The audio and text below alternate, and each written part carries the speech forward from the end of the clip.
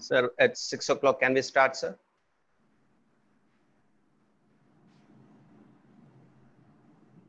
Mr. Jayasimha, can we start? Sure, please. I'm in your hands. Thank you. A very good evening. A warm welcome to all of you to the webinar series hosted by Advocates Association, Bengaluru. One more evening, and we have with us exuberant advocate, Mr. Shreyas Jayasimha. So we are delighted to have you with us today this evening. Warm welcome to you on behalf of Advocates Association, Bengaluru.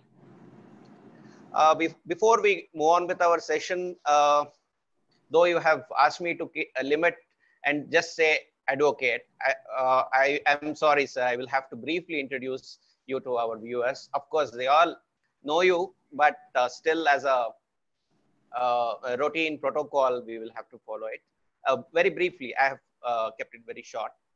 Mr. Jayasimha is an alumni of prestigious National Law School of India University and was a chairman scholar at the University of Warwick. He has over 20 years of practice in litigation. He is also a trained mediator and has been appointed as an arbitrator in India and internationally. Since 2016, he is a co-counsel for the Republic of India in two important ongoing investment treaty arbitrations. Shreyas recently established ARNA ADR in Maxwell Chamber suits at Singapore. Mr. Jayasimha regularly provides advisory and opinions to corporations on various issues relating to security laws and regulations and represents his clients before various tribunals, high courts, and Supreme Court of India. He loves to spend time with family and enjoys nature and plays mridangam whenever his time permits. All right, once again, I welcome you to this webinar series. Over to you, sir. Namaskara, Elrigu, and thank you very much to the Advocates Association in Bengaluru to provide me this humble opportunity to share some thoughts on enforcement of arbitral awards. Mr. Trivikrama, please accept my thanks on behalf of all the organizers and also to Mr. Rangnath. Please confirm that I am audible. Unless I hear otherwise, I will assume that I am audible. You're audible, sir. Thank you. The topic that has been assigned covers both in a very, very short period of time, a vast area of legal domains, from enforcement of domestic awards to international awards. And I wanted to share a few thoughts on asset tracing and asset recovery. So let me start from the last few words that I have said. Internationally, before even a dispute is commenced, parties often first size up the opponent to understand who they're up against and understand where their significant assets are located. This then allows them to plan backwards, as it were, from the date of enforcement of a decree or an award, understanding where it would be, what the costs involved would be, what are the steps for enforcement, before they commit significant resources, time, energy, money to initiating a dispute. Now, there is a lot of jurisprudence that has also evolved around asset tracing and asset recovery. And unsurprisingly, it has the fingerprints of Lord Denning. There is a decision called Norwich Pharmacol of Justice Denning, which recognized the rights of a party who has suffered some form of economic wrong to seek ex parte relief against parties to provide information. This has been extended in a series of cases, including Bankers Trust and others, where remedies have been instituted against bankers, asking them to provide details of their account holders without necessarily even providing notice to the account holder. So ex parte relief has been contemplated and provided. And this is not unique to only common law countries. Even in civil law countries, you have several remedies for both civil and commercial, criminal actions that are possible, especially in instances of a fraudulent activity. Why do I begin with this? Well, we know how difficult it is to obtain, be it a decree or an award. And Kannadalli Kade iruvanthaddu, of course, Geddam Sota, Sotam Setta. Adre, that should not turn into being Sotam Gedda.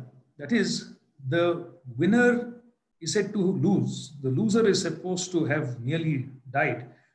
But what I'm saying is that that aphorism should not change even to a worse situation where the loser actually is the winner in terms of time, in terms of the extent that it takes to enforce a final decree or an award.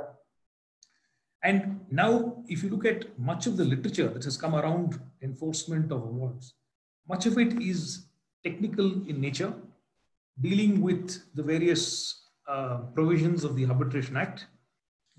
When it comes to domestic awards, the first section that we deal with is Section 36. And it's important to keep in mind those words that Chapter 8 of the Arbitration Act begins with. I'm sure friends will have access to the Act as I speak. The finality of arbitral awards is captured in Section 35. This cannot be like a directives, principles of state policy and a fond hope. It must be an achieved, perceived reality. And it begins by saying that subject to this part, an arbitral award should be final and binding on the parties and persons claiming under them. Now, at least in my limited experience, and we have many more experienced practitioners here. I recognize Mr. S.M. Gupta, several others with tremendous seniority who have joined. And they will bear witness to the fact that arbitral awards rarely go unchallenged. Even the thoroughly reasoned award is often subject to further scrutiny under Section 34 when it comes to domestic awards, and certainly is resisted when there is an enforcement action under Section 36. And if it's a foreign award, then the tests under Section 48 are scrutinized quite closely. Now, the sea change that has been the fond hope of several parliamentary amendments has been to improve India's rankings in the enforcement of contractual obligations. Now, I often tell myself and friends that we do not need the World Bank to tell us to honor our word. We live in a culture where we do not even require the written word to guide our way of life, be it the concept of smriti and especially shruti being always available, and in fact even being given an elevated status, and saying that even the spoken word is a bond without it having been reduced into writing. It is quite a slide to see the requirements more technically that we have seen in the Evidence Act, where the written word is now to trump the oral commitments that have been made. All right, that was perhaps an incident of history. But even today, and even as of last month, for example, I have had cases from other parts of the world, such as in the Middle East, where, again, very complex and large contracts are entered into merely by oral statements. And as we know, for a contract, you just need an offer and acceptance. You do not require it to be written in writing. When it comes to an arbitration clause, if I can start from the very beginning, of course, it does require, because of the New York Convention and because of the Indian Arbitration Act, a requirement that the agreement to arbitrate should be in writing. So even if there is an oral contract, there may be a related written arbitral clause which would render that oral contract also potentially enforceable through an arbitration procedure. But the concept of arbitration, though it has been with us for decades and even, I would say, centuries, the level of suspicion around what happens behind closed doors is sometimes so high that there is with a broad brush of suspicion, even fairly legitimate procedures are viewed with a slanted eye. Insofar as international arbitrations are concerned, the Parliament was, of course, even more cautious in trying to make sure that foreign, that is, international commercial arbitrations are given regard to and enforced on much more expeditiously. And to that event, there have been significant amendments, especially in 2015 onwards, and also in subsequently in 19, where we now see an elevation of the scrutiny. Earlier, matters, be it international arbitrations or domestic arbitrations, would all go to the court under Section 21E, which was the court having jurisdiction over these matters. But now there is a separation provided insofar as matters pertaining to international commercial arbitrations being looked at by the High Court. And so we have seen, for example, the creation of a new roster in the High Court when it comes to AP cases, that is, cases in Karnataka dealing with Section 9s and other matters. Similarly, there have been amendments which have narrowed the scrutiny of international awards, so that the rogue horse of public policy that finds appearance in both Section 34 of the Act as well as in 48 would then be looked at narrowly. And those are several recent decisions that I will come to in a minute. But now we have seen that insofar as the domestic awards are concerned, the culture of challenge as a routine step to every award is fairly rampant. And I would encourage friends to learn perhaps from the, I would say it's a bit with humility, that there's a lot to be learned from the culture of mediation, not merely as a step towards fueling further disputes, either trying it as a lip service, either before a dispute, but rather to keep that channel of communication open throughout the dispute. So be it the initiation, in this case, of an arbitration, or the conclusion of the process, and even after an award is obtained, there is still scope to arrive at an arrangement with the counterparty that allows you to have a effective commercial end to the dispute. Now, unfortunately, the court records are replete with cases that have dealt with the, as Dwarapalaka cases, if I can call it that, the cases that are the gatekeepers to see whether parties will remain in court for another 10 or 20 years, or whether they might be given some reprieve. In the case of international arbitral awards, you've had, for example, the recent decision of NAFED of the Supreme Court insofar as it relates to Section 48. And the first thing in international awards is to first assess whether the country where the award is seated, that is, let us say very popularly now it is Singapore is a popular seat, London has been a popular seat, sometimes we have even seen awards come out of the US. Now, the significant difference between all these countries I have just narrated is that while some of those are notified as reciprocating territories under the Arbitration Act, others are not. And the consequence of not identifying a country as a reciprocating territory under the Arbitration Act is that the awards would not find protection under that chapter to which New York Convention awards are to apply. So although if you look at the UN website, you will find 160 odd countries as signatories to the convention. India has chosen to notify less than 50 countries.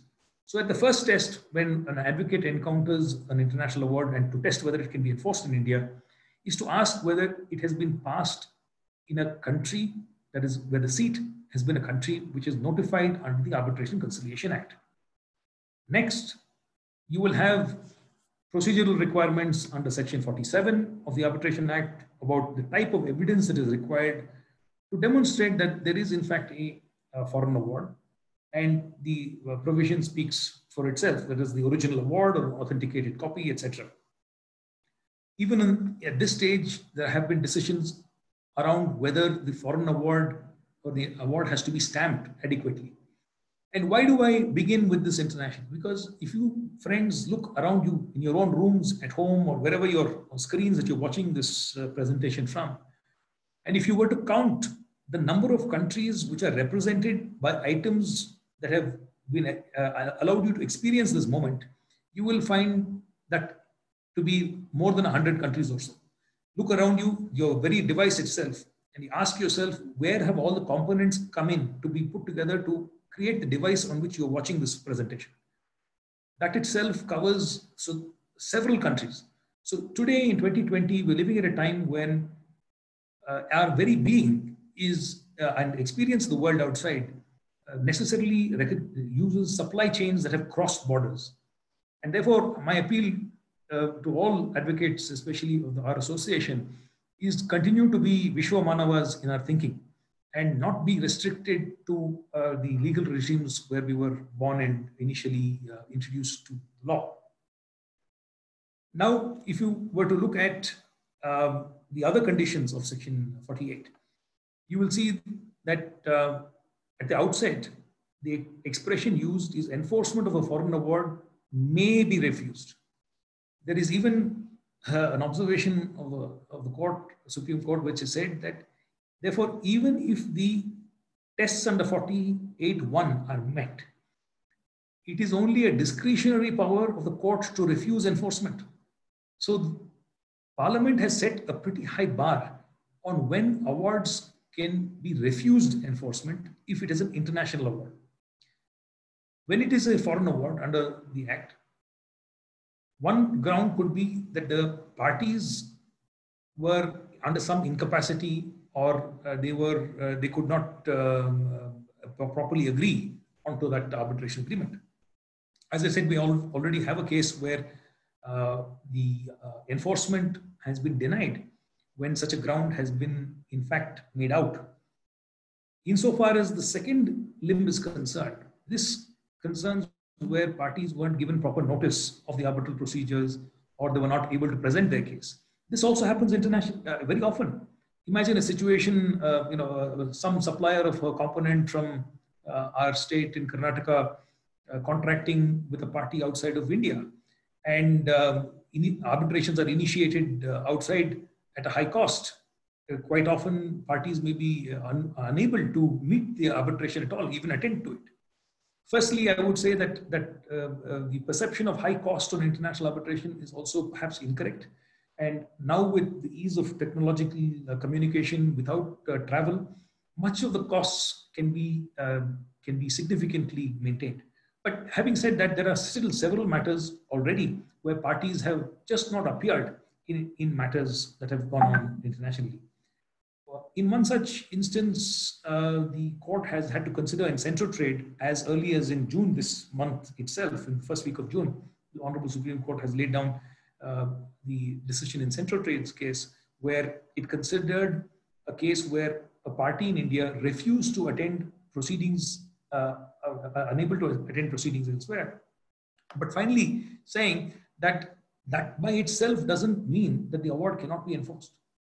So the court has even permitted enforcement even by noticing that the arbitrator had then at least followed the procedures that they had to follow.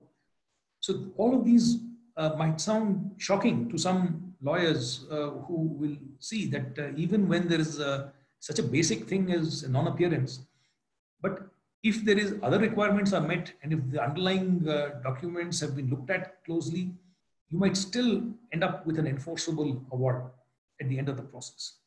Number three, you've had the most significant decision in recent times in the Vijay Karya case, where in fact the court not only allowed the enforcement of a foreign award, but also came down with such heavy costs as 50 lakhs against the party that was trying to resist the enforcement. So now a new element has been brought in to commercial litigation in India with both the Commercial Courts Act amendments as well as the Arbitration and Conciliation Act amendment, which try to introduce the reality of costs of litigation and arbitration and to keep them as at a realistic level.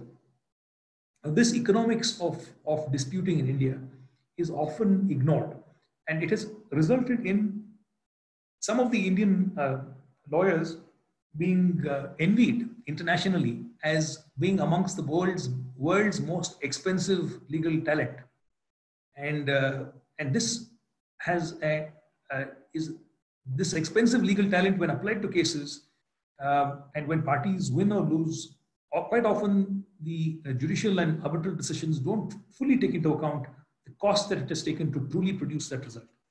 But this is slowly changing with such high costs being adopted. And so for those of us who practice in the trial courts, who often, we've all seen proceedings under Section 9 or even anti-arbitration injunctions, etc. There's been a culture of this happening for many years. But now we must be even more cautious when we're dealing with contracts that have an underlying international arbitration clause that is being contemplated. Finally, there may be other instances where the clause is simply unworkable. But even in such cases, we have seen some courts tweak the clause or amend the clause to recognize that this is what the party must have meant.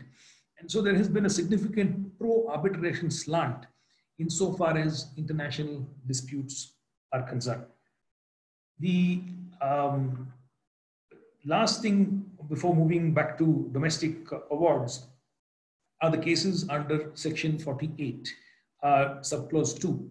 Unlike subclause 1, which requires a party to raise these questions, in subclause 2, the court may itself, either on the application of parties or suo motu, identify that the subject matter of the dispute is not capable of settlement under the arbitration law of India, or as is famously hinted at, that it is contrary to public policy. But here, what is the public policy test has been certainly the most significant case on this was the Renu Sagar decision, limiting it to the fundamental policy of India and a couple of other very narrow tests, whereas the test was indeed followed in the Lal Mahal case also of the Honorable Supreme Court.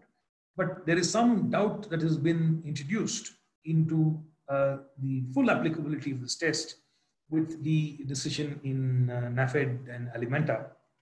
While the court has referred to each of these cases that I have narrated, it appears to have adopted in its unique facts a test which could be argued as being slightly wider.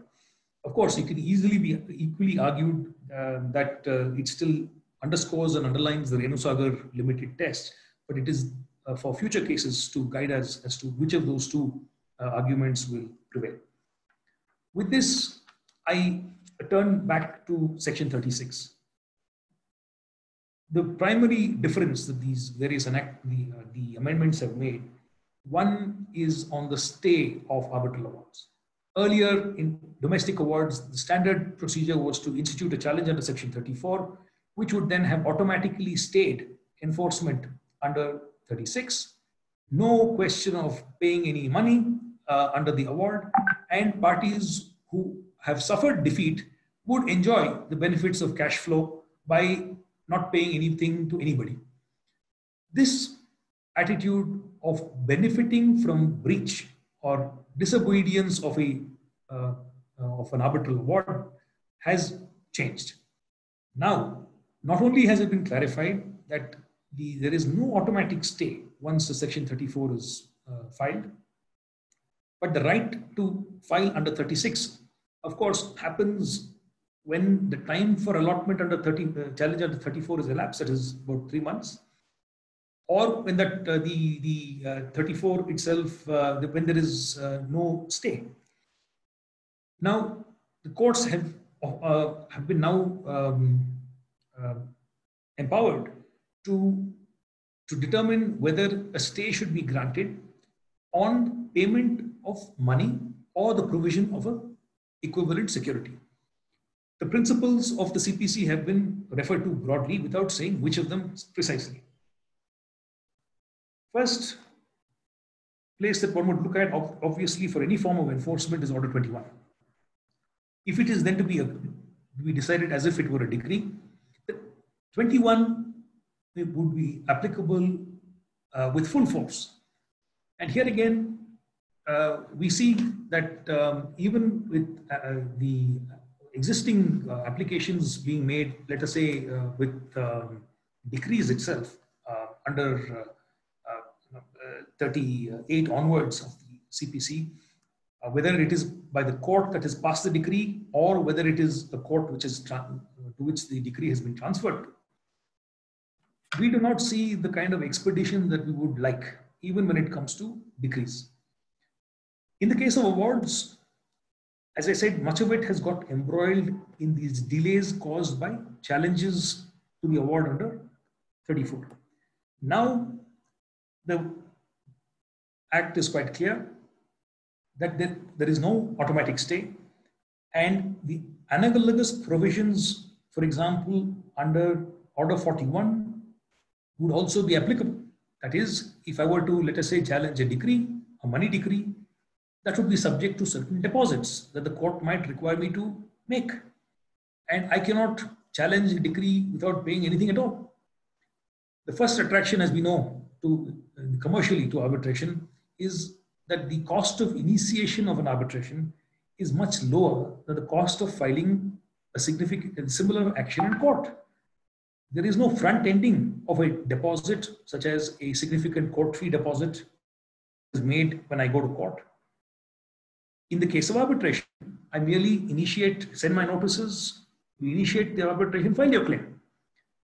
The incidence of payment on the award might happen on at the time at which the award has been signed, and that too if it involves certain types of property, and then the question of stamp duty on the award may arise. But so therefore there is a very significant commercial attraction towards arbitration as opposed to court litigation. But once we go through the process, until the amendments came in, the further attraction was that challenge to the arbitral award would have still protected cash flow because you were not required to make those deposits. Thankfully, I would say now there is a stricter regime. This is not to say that all arbitrations are great and good and perfect and without blemish. That is not the case. Obviously, and especially courts have repeatedly come down very heavily on arbitrator misconduct in domestic proceedings. And there are cases where we have all seen on even bias, on breach of other obligations of arbitrators in domestic processes. But in cases where there is now no application, when there is no stay that has been granted by the court, even in any of these matters, the parties would be put to a greater sense of discipline, and even the arbitrators now are under a greater scrutiny because they know that it is not that their award will be scrutinized only at the time of final hearing. It will be looked at very closely even at the initiation of the challenge or the enforcement proceedings. And therefore, even the arbitrators are now put on notice that their reasoning is going to be looked at fairly closely, even when it comes to determining whether this is a fit case for a grant of stay of enforcement. And therefore, the amendments have now shown that the issue of enforcement is front-ended to the debate on domestic awards also, rather than leaving it open. And courts have in several cases not only required some security, but have even required even a full payment of the award. And this again, depending on which party you're representing in proceedings, might seem very unfair. It might seem very unfair to have not only lost a proceeding which you party might feel has been unjustly decided, and further unfair that to institute a challenge, one must make a very significant deposit of money as well. However, this I think is a passing phenomenon. As parties recognize the full weight of their obligation, not only to initiate arbitration but during arbitration and post this process, I think this will only have a sobering impact on the entire ecosystem, which will recognize the power of that written word in an award. And it is being given, perhaps, in my humble view, uh, due, although belated, respect, as if it were a court decree. In terms of quick word on, in terms of limitation as well, there is, for example, one set of cases, especially when it comes to the applicability of Article 136 of the Limitation Act, which talks about generally 12 years. But in certain other cases where 137 only talks about 3 years, as we know, as a generic rule. And this is also determined on whether the description of the act in court is an application or otherwise.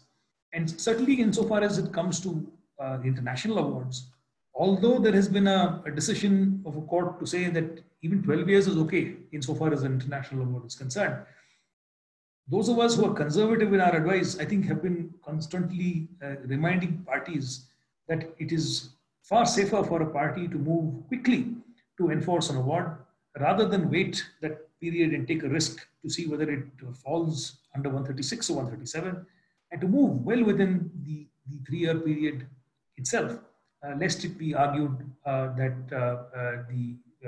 the action is simply out of time. There are also cases around where the enforcement action can happen. Now, I mentioned at the outset of my talk the need to trace assets and know where to file. There's no point in initiating action in a place where none of the assets are significantly located. You will be losing time. Also, if there is, if it's merely a monetary, a liquid asset, even tracing how quickly that asset moves is going to be a huge challenge. Therefore, identifying which place the award is to be moved, the enforcement application is to be moved, is an important strategic goal. In the Sundaram Finance case of 2018, the Supreme Court has held that enforcement can be sought anywhere in the country, and there is no requirement for obtaining a transfer decree from the court which would have otherwise had jurisdiction over the proceeding. And so the courts have also recognized this commercial reality of moving quickly to find the right place to enforce the action. In the case of whether it is restricted to courts or what about other tribunals, there as well, the Supreme Court has weighed in the Charan Properties case of 2018, where it permitted parties to enforce an arbitral award before the NCLT because the award contemplated a transmission or rectification in the register of shares, and saying that this is a remedy that the civil courts might not have had the opportunity to provide.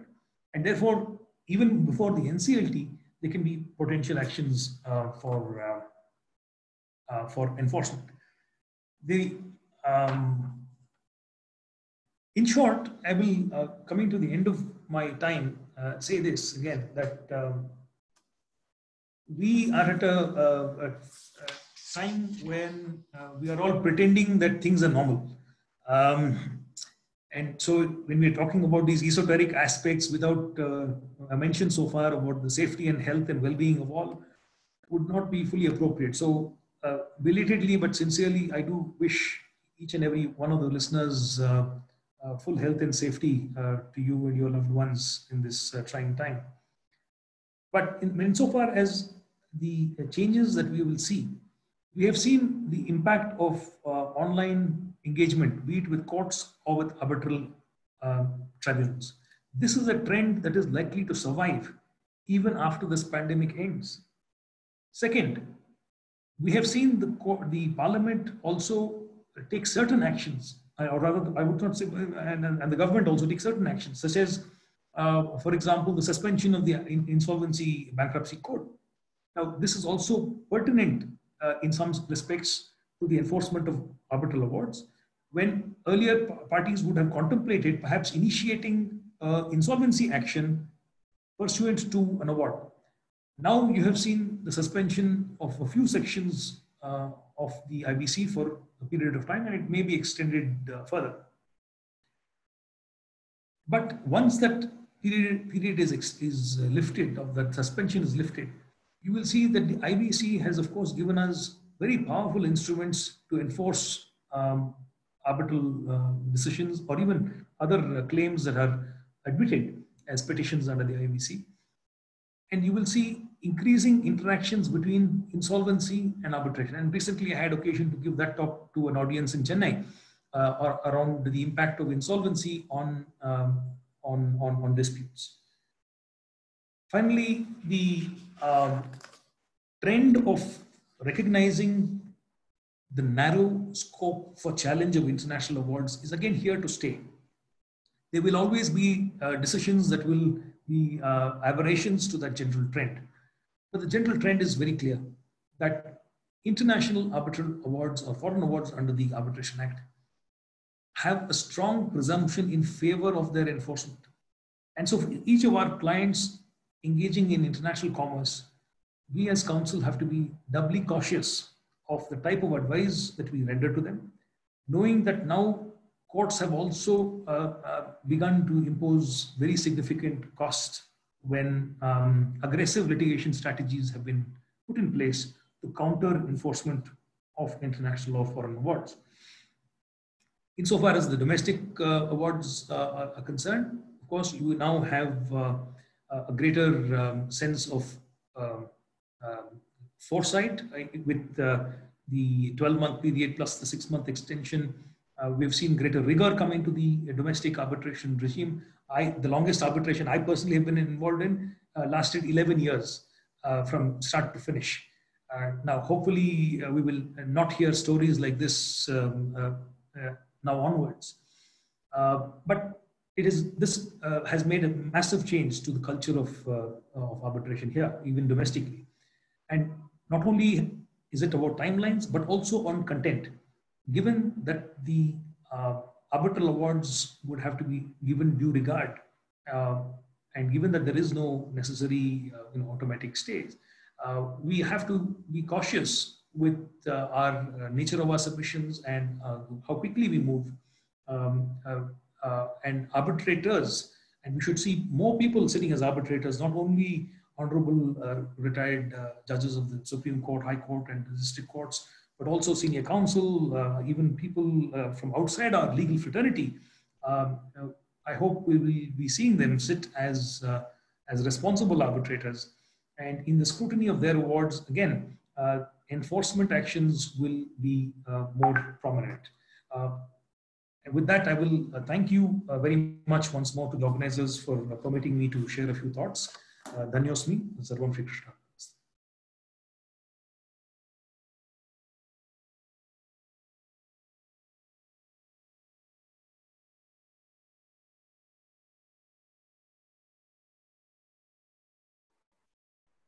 Thank you very much, sir. That was a very informative session.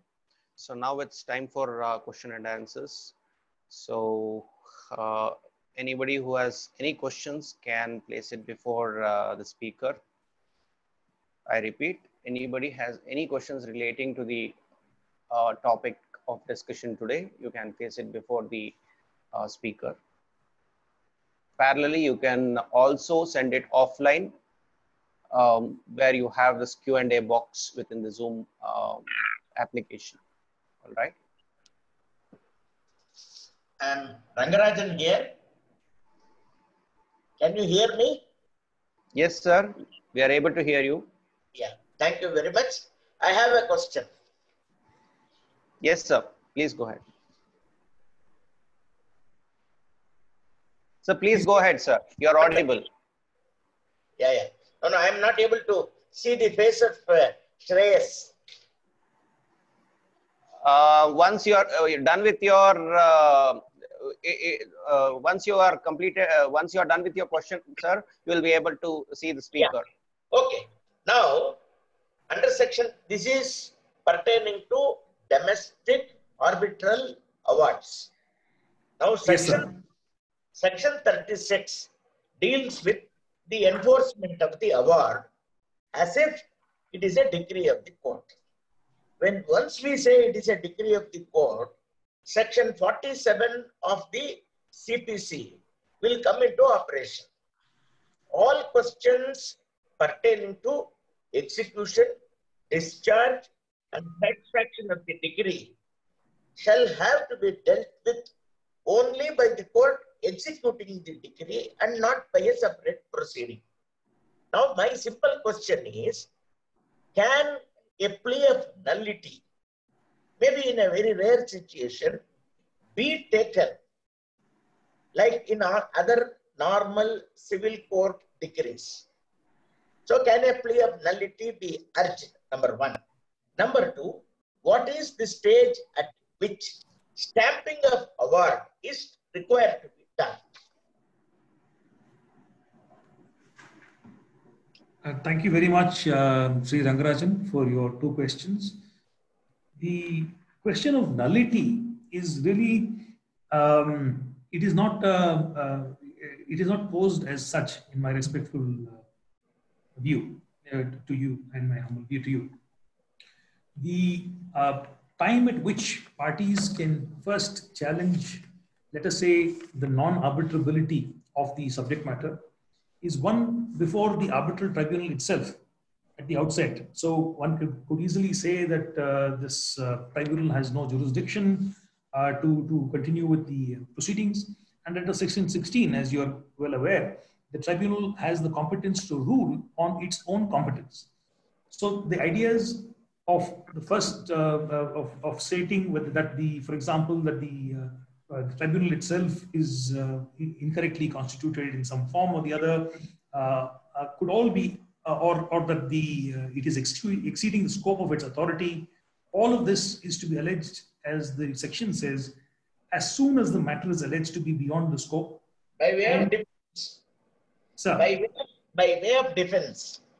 Sir. Yeah. Yes. I go ahead, please.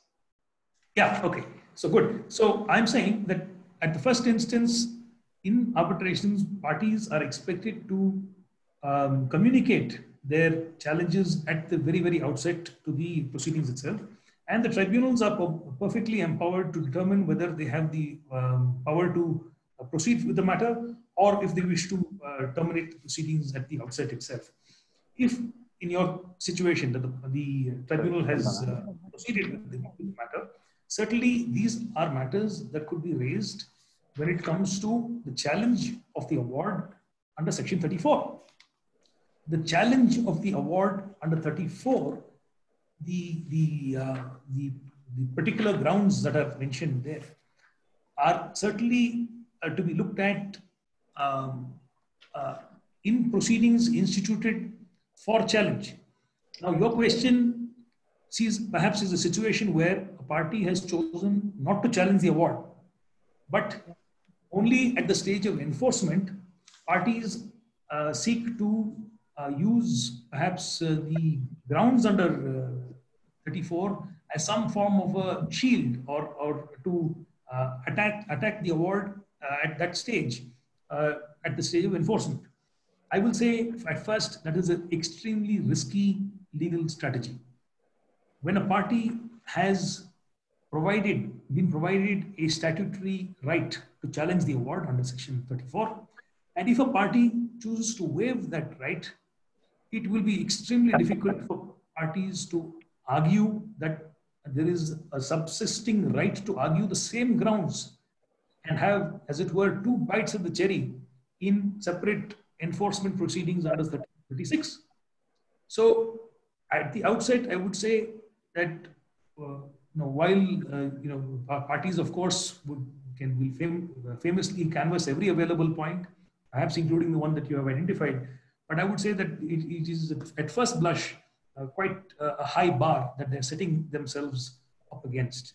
And it will not be easy for them to merely try to argue, fit in, as I said, an elephant into a needle's eye by saying, since there is now an opportunity to resist an award enforcement under 36, then we will put in every available challenge. Having said that, of course, on the facts of the case, there may well be situations where it is very difficult to proceed with enforcement given the circumstances under which the award has arisen. But it will not be an easy argument to make, sir, in my view. Secondly, on the question of stamping, there it is quite straightforward, sir. For example, there is a decision of the Karnataka High Court itself in Sri Dilip Babu's case of 2015, saying that the relevant date for stamp duty be payable on an arbitral award would be the date on which it is signed. And so now when it is signed, obviously there is one stamp duty that is available. And quite often we have seen this is not always followed. The question quite often arises as to, let us say it is an application for enforcement is filed at a subsequent date. Then of whether the stamp duty is to be then paid as on the date of enforcement. But I would say, I have given you this one case, and I'm sure there are other cases that you will be able to unearth as well on a different aspect. But I would say at first blush, it is good practice to advise on stamping of the award as on the date of the instrument, such that you're protected against any further increase in stamp duty at a later point in time. I hope that answers both your questions. So we have got a question offline from an anonymous attendee. Question is, the award is passed in Delhi.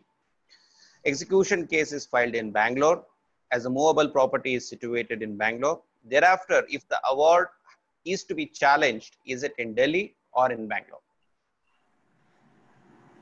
Right. So now if the award is to be challenged, when he says the award is passed in Delhi, it is still unclear to me as to what the seat of arbitration is. For example, the arbitrator might have been seated in Delhi, but if the clause said that the arbitration is to take place in, let us say, Bombay or Bangalore or wherever it is, then you are talking about the relevance of the question of seat.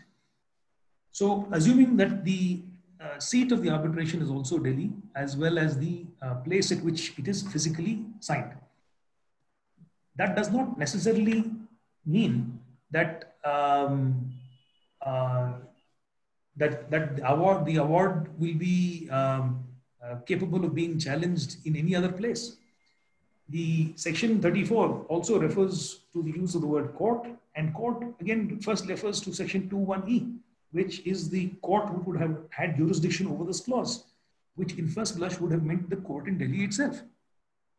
However, when you're talking about an execution case being filed, this again, the right to file an execution case, that is enforcement action, not execution, so it is enforcement under section 36, is available only after the time period under 34 is elapsed, or of course in the case where there is no stay.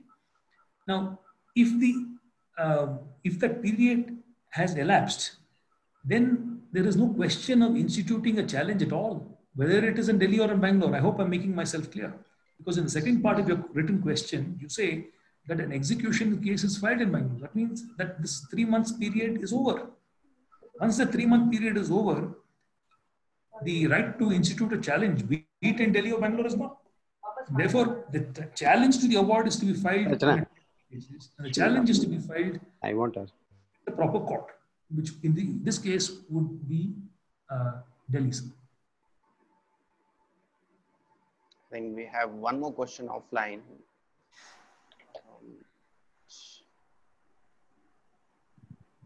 It's not popping up for the moment. If anybody else has any question. Yeah, I see one question there on trial court judges sitting on appeal. I mean, they're not sitting on appeal, sir. They're only discharging their obligations, statutory obligations, to see whether it is conforming to this act. And I think, in my respectful and humble view, we should not have an excessive sense of deference to the identity of who the arbitrator was. Whatever their Purva Ashrama might have been, whether it is in the Honorable Supreme Court or Honorable High Court, they are sitting as arbitrators, nothing else. And they are discharging that duty, which is a statutory duty. And therefore, I don't think trial court judges should feel any diffidence or lack of confidence in discharging their statutory obligations when they are viewing awards, irrespective of who the authors of the awards may be. That is my respect. Mr. Gupta has a question. Yes, sir. Mr. Shreyas, thank you very much for your enlightening talk. Now, it may be out of question, out of the subject, but a property situated in Bangalore is a long lease deed. The lessee is from Bombay. The lessor is Bangalore. In a lease deed, they want to enter the arbitration clause. What is your comment, sir? Because you use the word culture of mediation in your opening statement. Yes, sir. Thank you, Mr. Gupta, for your very kind words. I'm humbled by them. I first want to draw attention to the very famous case of Booz Allen. Booz Allen's case talked about whether immovable property and title disputes, let us say under a sale deed, can be arbitrated at all. Because when you're dealing with rights in rem, then the courts have seen that arbitration may not be the appropriate mechanism, because arbitration is only dealing with rights in persona, not rights in rem. And therefore, rights against the world at large may not be capable of being determined fully by arbitration in a private procedure. When it comes to lease deeds, since they are not necessarily rights in rem, they may well be rights interstate between the two parties. And the precise terms of that lease deed would have to be looked at to determine whether it first meets the test of whether it is an arbitrable dispute.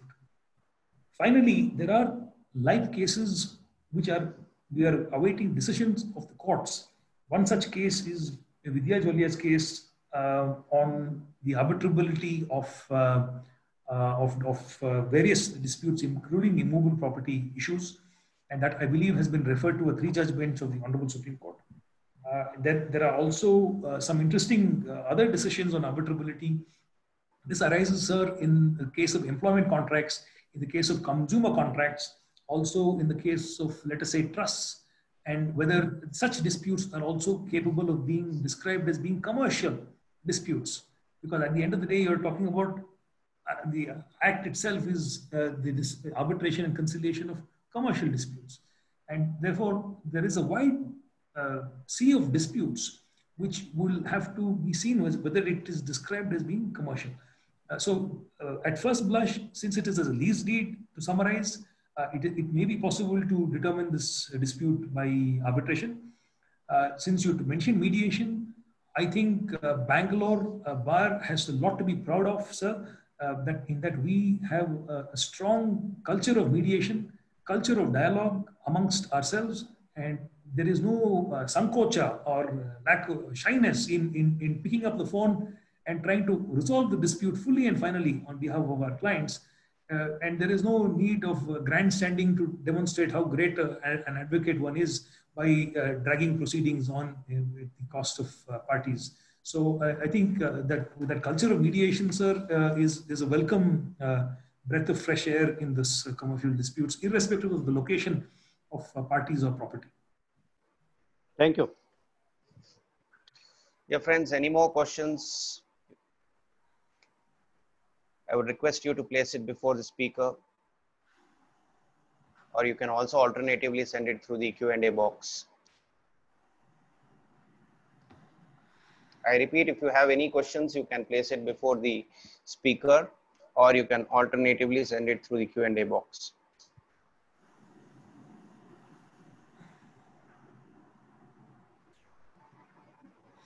Since the questions have not yet come in, may I take the quick opportunity to say that I've been deeply privileged to experience firsthand how one can internationalize one's practice.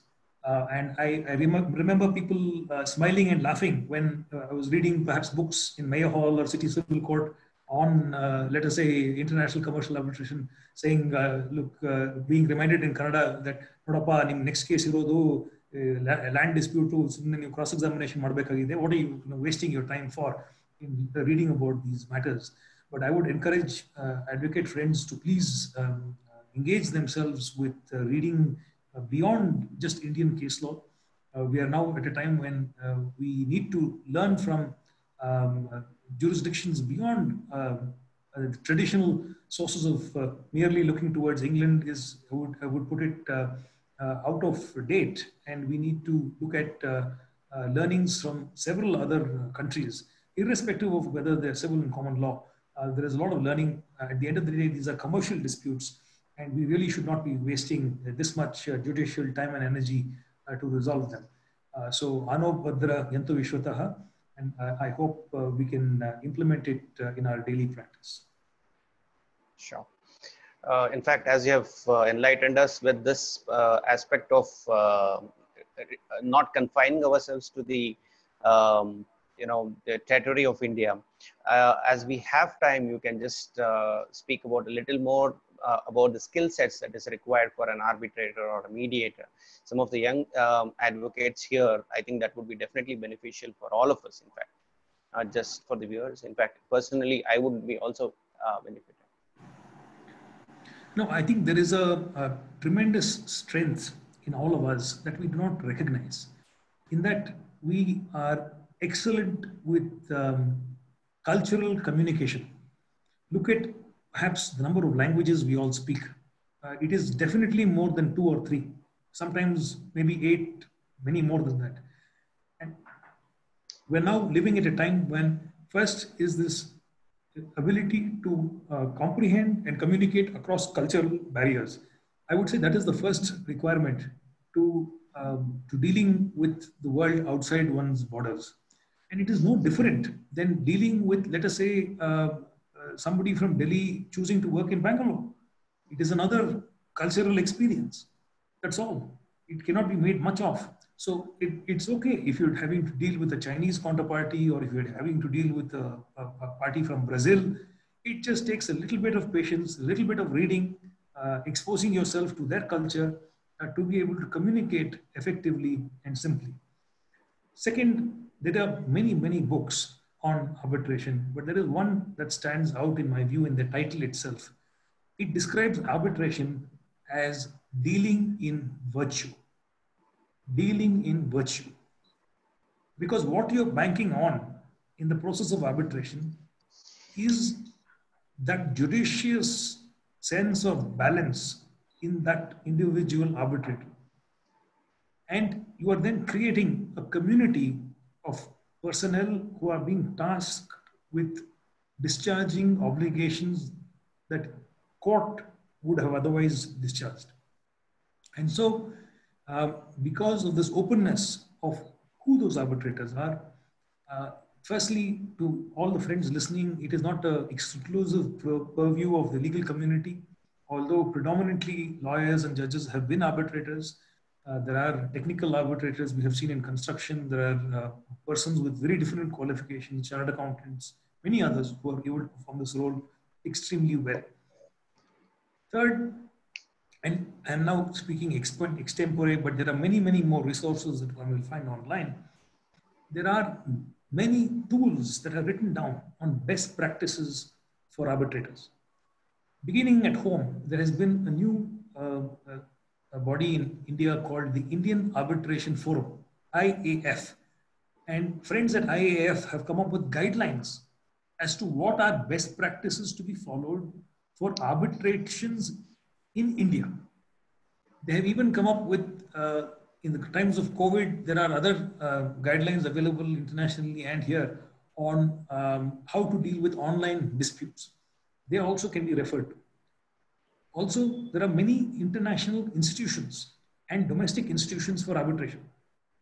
Within India, you have had the Indian Council of Arbitration in New Delhi for a very long time. You now have High Court annexed arbitration centers in Delhi, Bangalore, several other places, Bombay.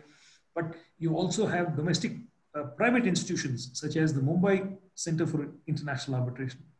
Also in Chennai, you have the Nani Palkhiwala Center.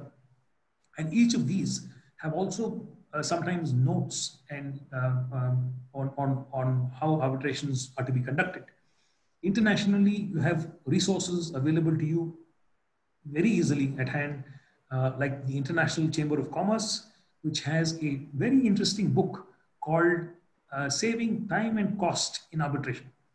And it looks at promoting efficiency in the disposal of commercial arbitrations.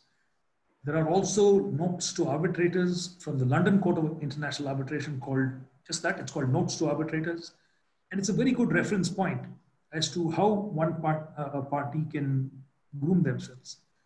To end, I will say that one must recognize that it is our business to keep our clients in the business of business and not to drag them into the business of litigation or arbitration.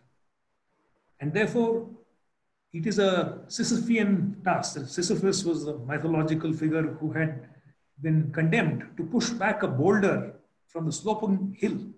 And therefore, every time he would push a little more, it will come back. And all his life was spent in pushing that boulder a little bit up, and it kept coming down.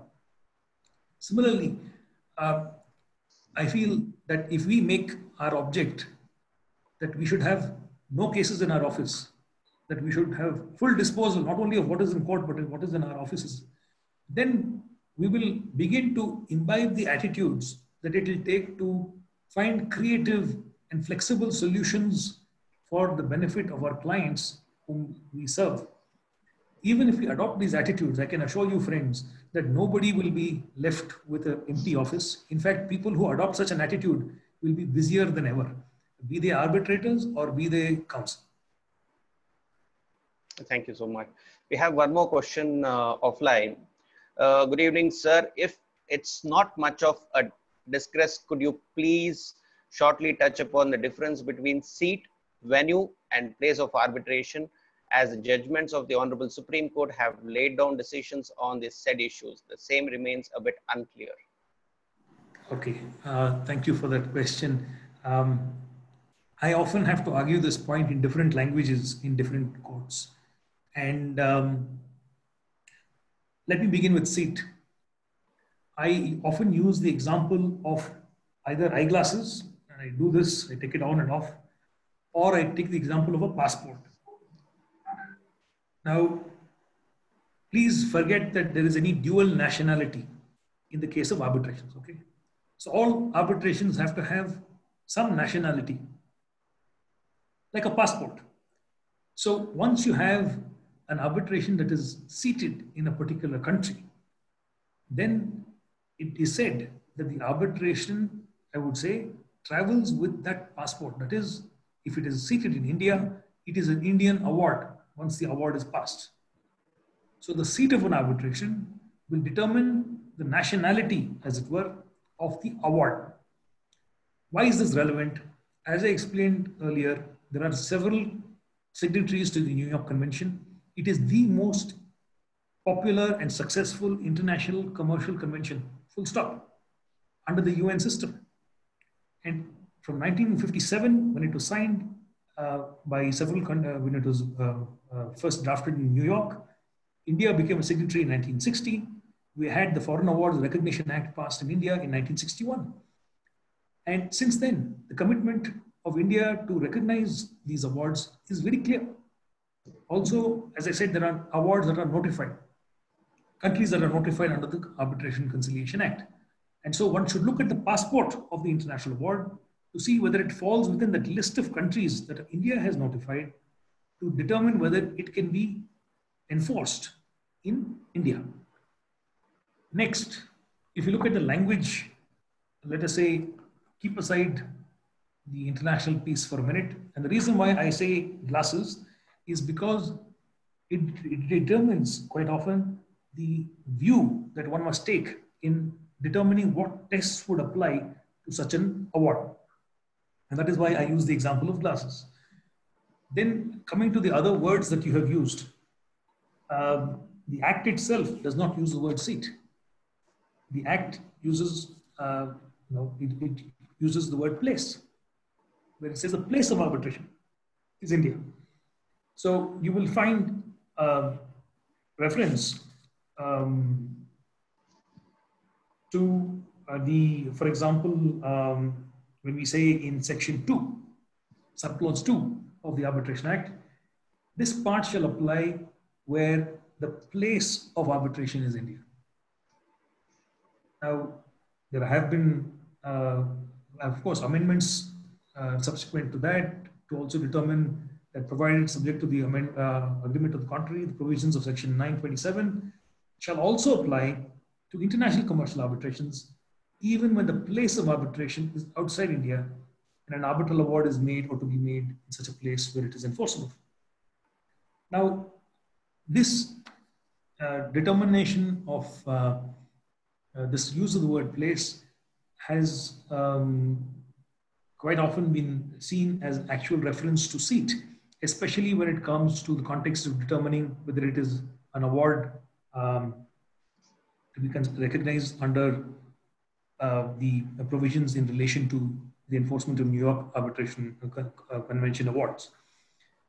Domestically, the question of place sometimes also takes some color of importance. For example, where do you go to file your Section 9 or an application for some interim relief? Now, if you have a case where the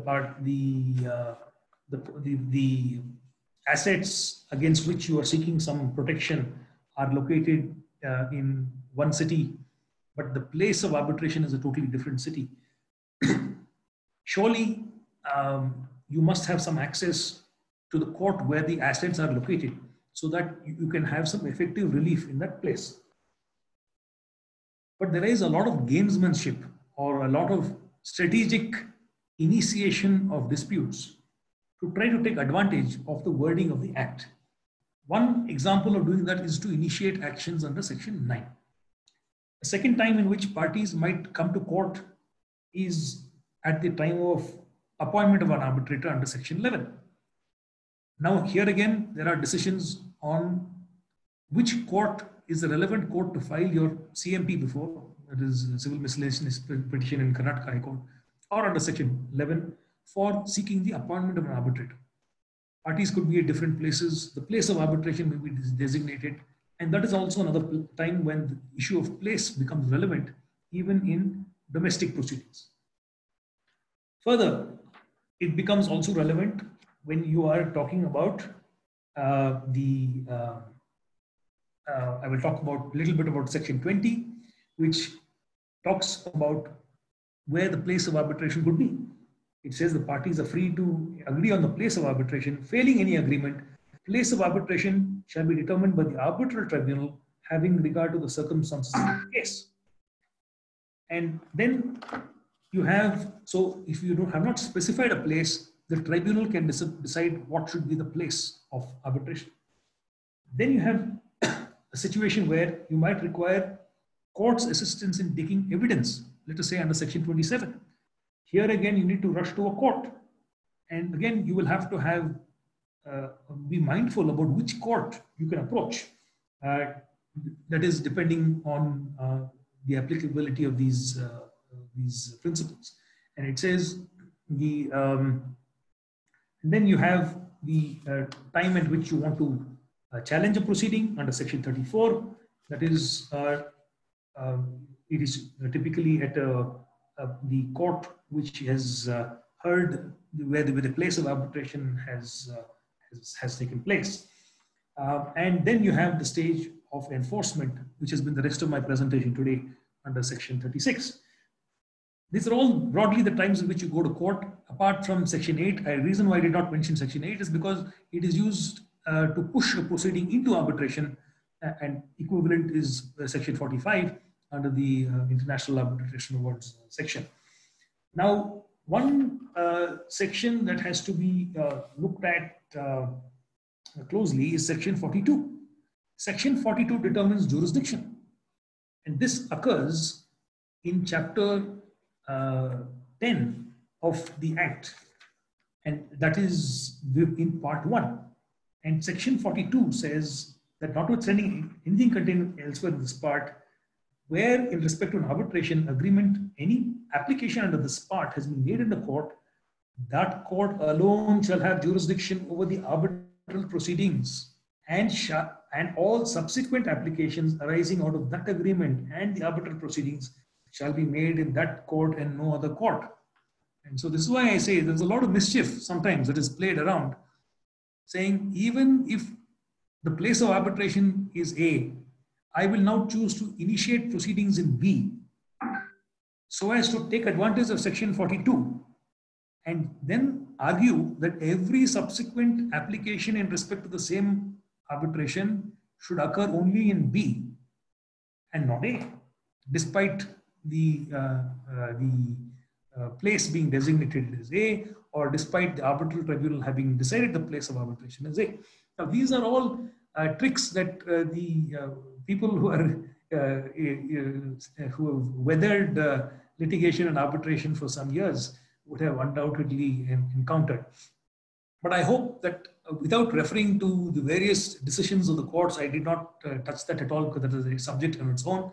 But just by looking at the statutory provisions, I hope I have been able to help you determine where there is scope to either make or avoid mischief. And of course, I would encourage everybody to avoid mischief rather than to make it. Certainly, sir. It was very helpful. Once again, I thank you for this session, wonderful session. So before we log off, I just want to make a small announcement. Tomorrow again, we have one more webinar. Speaker is Mr. A.S. Ponnana, Senior Advocate, High Court of Karnataka. And the topic is evils of political defection and Schedule 10 of the Constitution of India. So this is the topic. So see you all tomorrow at 6 p.m. All right. So once again, I thank you, sir. It was a wonderful session. So with your permission, can we log off? Thank you for the opportunity. Namaskara. Thank you.